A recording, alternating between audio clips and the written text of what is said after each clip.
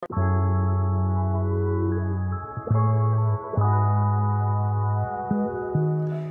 how you doing? I am Tarrin Morgan II, CEO and Creative Director of the Real Talk Session Series.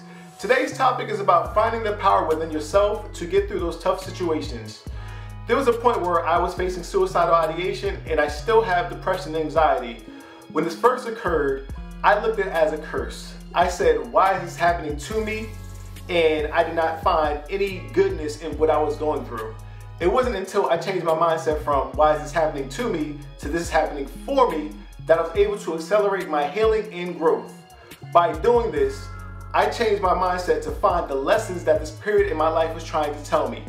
Things that I was doing repeatedly that was not bringing me forward progress. And when I was able to change my mindset to this, I was able to see true growth and progress in all areas of my life. Another way that I made progress was by expressing gratitude. Studies have shown that by constantly showing gratitude for even the smallest things that you have within your life helps rewire your brain to have more feelings of happiness and hope. So if this episode rang true with you, please let us know. Email us at info@realtalksessionseries.org, or if there is a topic that you would like for us to talk about, please let us know and we got you.